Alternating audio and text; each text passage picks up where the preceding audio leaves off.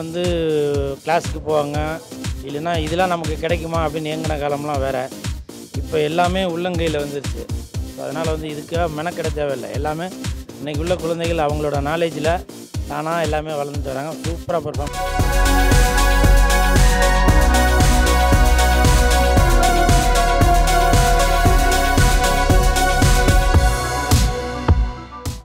ரொம்ப ஸ்பெஷல். அவங்க குழந்தைகளுடைய டேலண்ட்ன்றது இன்னும் ஸ்பெஷல்.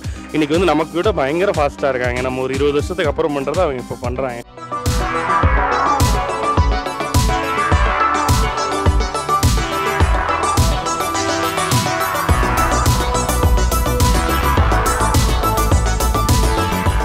ஹானஸ்டான சிரிப்பு, ஹானஸ்டான பாசம் அதெல்லாம் கிடைக்கும் இல்லையா இங்கே.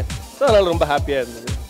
இங்கே நிறைய டேலண்டடான ஃபைன் டியூன் பண்ணுறதுக்கு ஆட்கள் எல்லாமே இவ்வளோ அழகாக பெர்ஃபார்ம் பண்ணுவாங்க.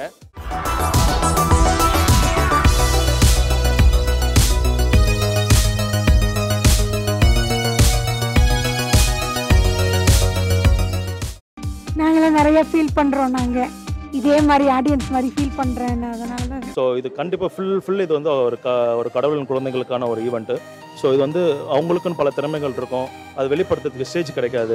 ஸோ அதுக்கு அந்த ஸ்டேஜ் நாங்கள் அமைச்சு கொடுத்துருக்கோம் இன்றைக்கி. ப்ளஸ் அது மட்டும் இல்லாமல் நிறைய செலிபிரிட்டிஸும் கூப்பிட்டுருக்கோம். ஸோ அவங்களும் பார்க்கும்போது அவங்க சினிஃபீல்டில் இருக்கிறதுனால அவங்களும் அந்த குழந்தைங்க ஏதாவது திறமையை பார்த்தா அவங்க டேரக்டர் கிட்ட அப்ரோச் பண்ணுவாங்க.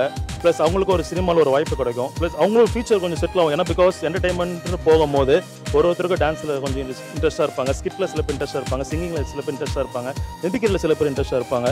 ஸோ ஒன்று நம்ம ஃபைண்ட் அவுட் பண்ணி அதை நம்ம கரெக்டாக ஊந்து கொண்டு ஸோ இதுக்கு இந்த திறமை இருக்குன்றதுக்காக நாங்கள் வந்து கரெக்டாக ஹோம்ஸ்லாம் வந்து பார்த்தீங்கன்னா சென்னையில் வந்து ஒரு 8 ஒரு 9 ஆர்ஃபனேஜ் ஹோம்ஸ் வந்திருக்காங்க டோட்டலாகவே.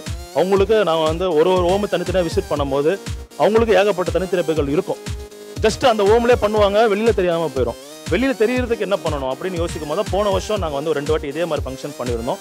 இந்த வருஷம் இன்னும் பிக்காக பண்ணலாம் அப்படின்றதுக்காக இன்னும் நிறைய குழந்தைங்க நிறைய பெர்ஃபார்மன்ஸ் இன்னும் வந்துட்டு இருக்கிறதுனால இந்த மாதிரி ஒரு ஈவெண்ட் பண்ணிட்டு இருக்கிறோம். அவங்களுக்கான இது ஒரு மேடைங்க.